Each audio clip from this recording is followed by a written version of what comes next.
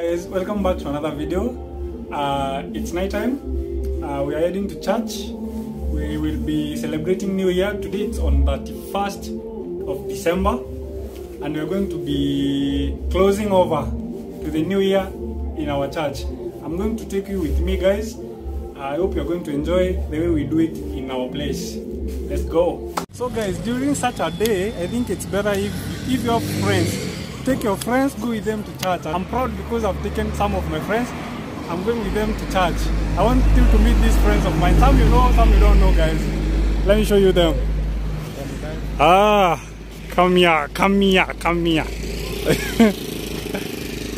What's your good name, sir? My name is Dan. Yeah, Dan has been in most of my videos.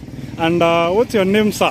My name is Ian. Ian Muredi. So guys, Ian Muredi is one of my cameramen.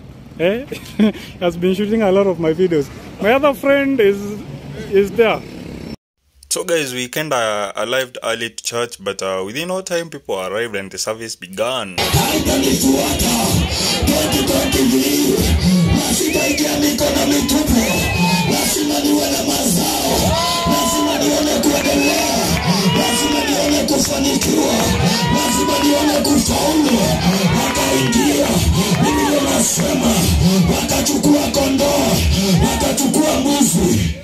Farao haina anajua wewe mwana kwa ukua amesiliba kwa tokungero tuinde ana Waisraeli malera na itaradhari haleluya. Yule Mungu anamaliza maandui, huo mkono unabariki watoto wake. Haleluya. Tuko pamoja kabisa. Yule Mungu atakupigania vita. Yule Mungu atafungua milango ya kazi. Yule Mungu atapiga magoto. Yule Mungu atakupelekea watoto lepo ambao wanataka. Bwana asifiwe. Amen. Nataka nikwambie pole pole. Mwaka wa 2023 si mzuri sana kwa wale walio upande mwingine. Haleluya. Na utajua mtu wa katikati. Ninahurumia wale watu hawaamui. Angalia mwenzako mwambie wacha kujihurumia, amua. Wacha kujihurumia, amua. Mwambie wacha kujihurumia, amua. Haleluya. Bwana asifiwe sana. Bwana asifiwe. Na mimi nawahakikishia nikiwa kwa haya madhabahu, mimi Mungu alinionyesha double portion ya miujiza ya maisha yangu ya 2023. Na huyo ndiye Mungu ninayemtumikia. Na kama mimi ni baba yako, kama nimesimama mbele yako, ile neema Mungu alinionyesha double portion ya baraka ya maisha yangu, hata wewe utasherehekea yako. Nasema utasherehekea yako.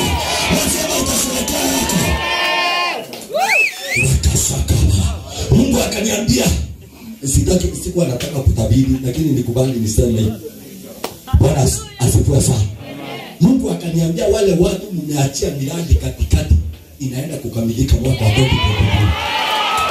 Bwana asifiwe. Na Mungu akaniambia wale watu mlikuwa mnataka kuanzia miradi na ni kidogo, enda anza miradi kubwa. Si mkono wako utafanya kazi. Si mkono wa wana wa Israeli ulipiga Farao. Ni mkono wa Bwana ulipiga Farao. Uliza mwenzako shida iko na nini na wewe? Shida yako wataachilia. Wasema wataachilia. Wasema wataachilia.